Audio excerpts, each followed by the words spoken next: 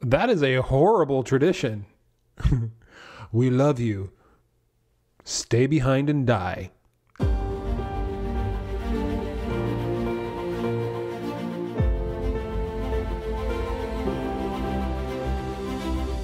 All right, so I'm going to watch for the very first time episode 1 of The Rings of Power.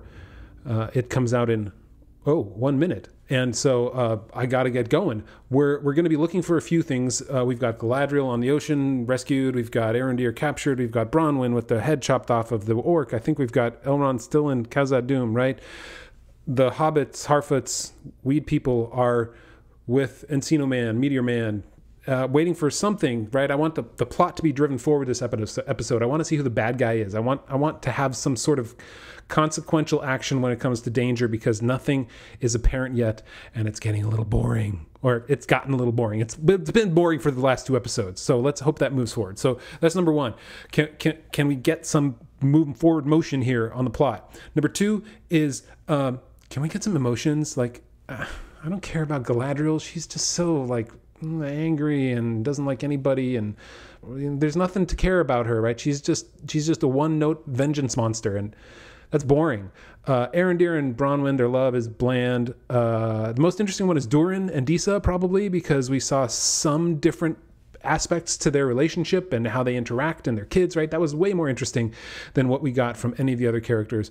So I'm hoping we get more from that, and from Elendil. Oh my gosh, like I don't really care. What doesn't matter? Like, he's so boring. So, and then number 3, I really hope, because this is what is the cherry on top of this show every single time, is we get some awesome new lines, some new analogies, some new metaphors. Things like, do you know why a ship floats and a stone cannot? Because a stone only sees downward. Or maybe, where there is love, it is truly never dark. So I'm hoping that we see those and that you can find those and comment below, because they are lovely and they are glorious. Because, you know, a dog may bark at the moon, but he cannot bring it down. So as you go through this show and you bear the trials of the poor plotting and the bland characters and the 10th grade writing, remember Elrond's wise, tortured words. The wine of victory is sweetest for those in whose bitter trials it has fermented. All right, so let's get this started. But before we do, I would appreciate it if you would subscribe. So click the subscribe, click the bell. Head over to theonering.com/patron. It's a way that you can support us. We don't want to take anything away. We just add features. So we got your Discord channel. We're going to add a message board. We have an extended podcast, our Window on the West podcast, www.windowonthewest.com.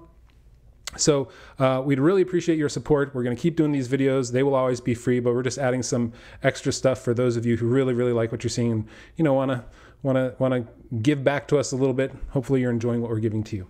So we'd appreciate that. theonering.com/patron is where you can do that. So let's get this started. Whoa, wait. An hour and 10 minutes? So all the elves are there. Hang on. So all the elves are there, and they all got captured, and they were keeping watch over this area. I mean, I guess they were so racist they only worried about the humans, about the men. And totally forgot about the orcs, who, who cares about the orcs? They were only the ones that they fought against originally. Numenor. $1 billion of TV show. Here we go. We've got big head, sweeping shot, another big head, another big head, another big head, big person on a big horse. Get ready for the sweeping shots, I bet. This is from the trailer, right? So here we go.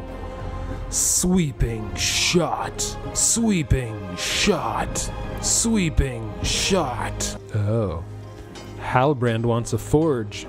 Maybe to craft some rings? Sweeping shot. After being on a raft with her for 1 day, he already knows, Galadriel, just don't antagonize all the people around you. Have you read Dale Carnegie's How to Win Friends and Influence People? Can we get that book in your hand soon so you know how to get people on your side? A man and an elf together. Master of the obvious. Good job, Ar-Pharazôn. I have no need of your welcome. And you are quickly wearing out yours. Can she? I mean, gosh, again, I'm beating this into the ground, but Why is she so angry? They saved her off the frickin' ocean 1,000 miles from the shores of Middle-earth, and yet she doesn't care. She's not appreciative at all. She's just angry and demanding and entitled. Well, you write what you know. So not only have they raised Tar Miriel up to the queen, but they've taken Elendil down a notch because they don't even know who he is, apparently. Even though his father was great friends with Ar-Pharazôn. But they can just keep changing the story, because that's fine. They know better. Who's whispering his name? Who's that? Huh? There it is. That's the first one. The first memeable line. The sea is always right. Elendil. An uncommon name. From our western shores, is it not? It originates there. Pray tell, what does it mean? In fact, Elendil is not an uncommon name because I believed he was named after a previous king of Numenor, Tar Elendil. Though elves have been unwelcome on our shores since the reign of my grandfather's great-grandfather, you chose to break with that precedent. Why? It was the sea that put her in my path. And the sea is always right. And the sea is always right. Oh, yes! Go! Right on. Oh, gosh. Numenor. Hey, they got that right. Orcs don't like the sun. There's another one. Sweep these enemies from the lands like salt from a table. Sweep the enemies from the land like salt from a table. Oh my gosh. Well, I don't care. Just get on. Like the dramatic pausing and the slow motion for this guy who we don't care about. Get on with it. Somehow, the orcs have created a swath of destruction, and the elves watching over this land missed it. I wanted to stay in the water where it was nice and cool, and the sun was shining down on me, and I was working on my tan, and I was alone with Halbrand. That was way better than being saved. As you wish. This is gotta. I don't even know what to think of this shot. It's sort of like Glee. This is the first time she smiled. She's been on a horse. Like she loves her white horsies. This is so awkward, and the slow motion is so weird. I don't know what to make of it. It's like I feel uncomfortable watching it. Yeah, okay. Look, I'm not even judging this on Tolkien standards. This is just weird when it comes to like normal TV. I don't like movie. Who decided that is poor? I don't understand the style. Is it supposed to? Okay, never mind. I'm gonna stop trying to understand. Just gonna stop trying to understand. And loyalty to the elves, loyalty to the Valar. It's like they don't even want to acknowledge that there is any supernatural element to Tolkien's work. Like the Valar don't matter at all. Oh my gosh. Sorry. What is up with the odd weird timing of Slo-mo? These are the worst kind of hobbits that a guy gets injured and they're like, sorry, we're done.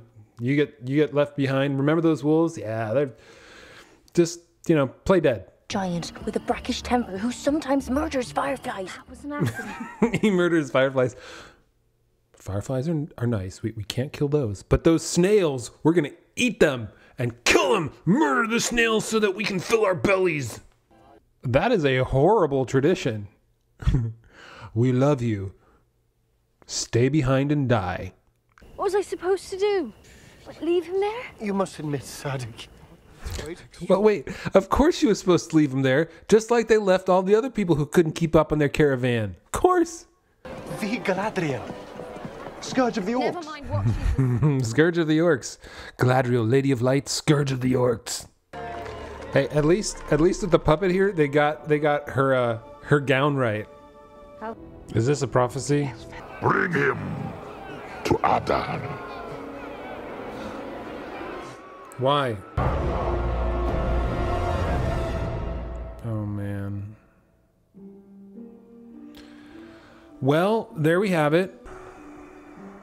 That is episode 3 of of the Rings of Power, Adar. So the whole namesake of this episode doesn't appear to the last 3 seconds, and they couldn't focus on him apparently because equipment went out. So what did I think? Well, we got no Elrond, no Celebrimbor, and no Durin.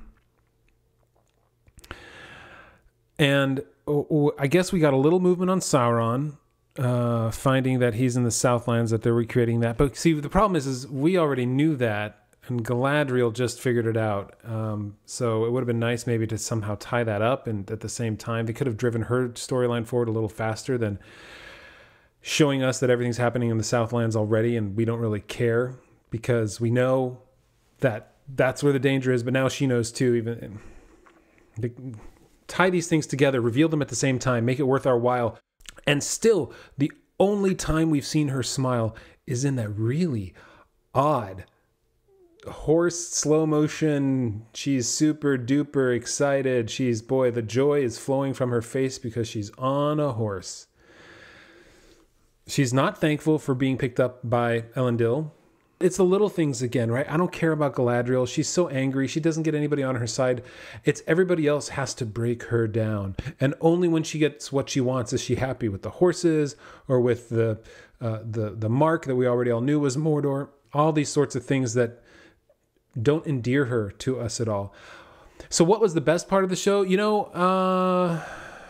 God, I just can't stand the Harfoots. The whole idea that they just abandon people. They just well, you're going to fall behind. I'm sorry, Bob. Just sit down and die while we move on. What kind of community is this? These are the worst kind of hobbits. That was my least favorite. That storyline drives me bananas. We didn't even get to see anything with the constellation or the fireflies. What happened at the end of the previous episode 2, there's no further movement with his role. All we get is, what do we get? We get them moving. And I guess he's known now by the Harfoots. That's it. That's all. That's the only movement we have in that entire story, is that he is no longer hidden. They don't know where they still haven't figured out where the stars are. That was the point at the end of the episode, and we're still leaving that open. It's just ridiculous. Give us something with them. Their whole storyline could be boiled down to probably a 6-minute editing session. It doesn't matter. Just show us the parts and cut those down too. The whole thing with Encino Man, it does not matter until we figure out why he's there. And the whole Harfoots, the dirtiness and the crap in their hair, the weeds and the berries and the acorns, and everything is so dirty. Why are they dirty? Being rustic doesn't mean you're dirty. Okay, that was my least favorite Harfoots by far. So it was probably my most favorite, or how about my least disliked part of it? I guess the Elendil storyline, that was more interesting, even though I think they ruined his character with saying he was a nobody. His father was Amandil, close friend of Ar-Pharazôn, before Ar-Pharazôn became, I guess you could say he became the power-hungry usurper in Tolkien's story. And Amandil was the leader of the faithful, and he sailed into the west to try and persuade the Valar to assist, but he never returned. So Elendil, yeah, and we got to see Isildur a little bit, even though that was a little forced with, I don't want to be a salesman, Daddy. That's not what I want to go to college. I don't want to go where you want me to go. I want to make my own way in my life. So kind of a standard tropey kind of storyline there. So I guess that was most interesting just because it was new. And I got to see some of that without Galadriel, because I really can't stand Galadriel. What's sad is I think she's my least favorite character in the entire show. I mean, we have Miriel now. She's not any, I'm not going to judge her yet. We barely have anything of her. She's got to be my least favorite character because she's so one-dimensional. She's just angry. She just wants her own way. There's nothing soft about her. There's nothing interesting about her. She's not the Lady of Light. She's not 5,000 years old like she should be. I don't think people really like her. There's nothing to like about her because she's just angry at everybody and she wants her own way. I mean, she was saved by Elendil, and she has no thanks at all. She's in the middle of the freaking ocean, 1,000 miles away from the shores of Middle-earth, jumped off a magic elf boat and committed suicide, essentially, and yet somehow still survived, and then was on the magic raft that endured massive swells of storms in the sundering seas, and was randomly picked up by Elendil. And apparently she's also part of the she's part of the prophecy that somehow was there too, because in order to make it worthwhile, in order to drive Miriel into an alliance of some sort with her, there's got to be a prophecy, right? Man, how lazy is that? Just throw a prophecy out there, just like we saw with the Harfoots. They have these little prophecy bits, and there's the stars and elf leader man Lenny Henry. He doesn't want to talk about it because I'm sure there's some prophecy again. I mean, when you read fantasy books, I put down the first fantasy book that I'll read when all they do is they're trying to fulfill some sort of random prophecy, because it's a lazy way of creating a target. Now their target is to get Miriel and Galadriel together, and so there's a prophecy. Yippee-ki-yay. So to those of you who made it through, the wine of victory is sweetest for those whose bitter trials it has fermented. So what did you think? How much of this could you sit through?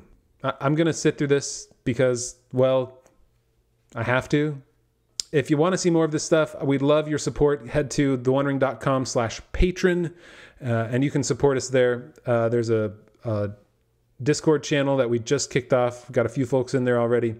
And we've got message boards that are coming, and we'll have an extended edition of the podcast within the next few weeks too, I imagine. So thanks for listening, and I'll see you when we chat with Michael and Dan in depth on episode 3, Adar. See you next time.